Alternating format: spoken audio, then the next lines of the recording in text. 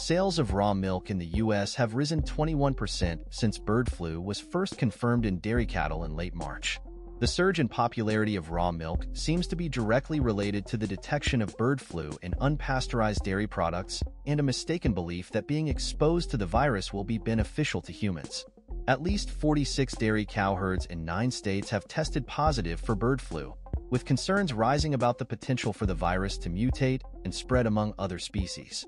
Inactive viral remnants of H5N1 have been found in pasteurized milk, but the USDA assures consumers it's safe to drink. However, raw milk is showing high concentrations of the virus, making consuming unpasteurized dairy products a risky endeavor. While there have been no known cases of human-to-human transmission of the virus, the potential for mutations exists, with the World Health Organization reporting 889 human cases and 463 deaths from H5N1 since 2003.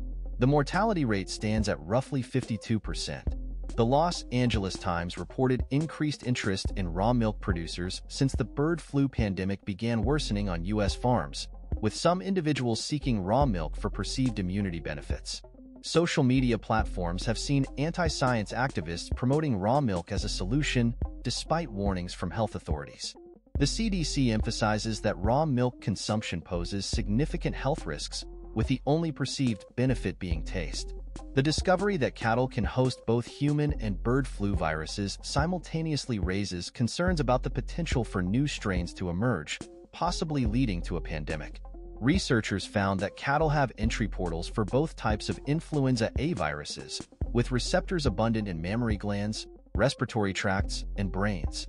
The presence of bird flu in dairy cattle and grocery store milk this spring has surprised experts, highlighting gaps in understanding cattle and influenza viruses. Preliminary results indicate the need for further research to assess the risks associated with cattle as potential hosts for influenza viruses. As the situation unfolds, it is crucial for consumers to prioritize food safety and heed health guidelines to mitigate the spread of infectious diseases.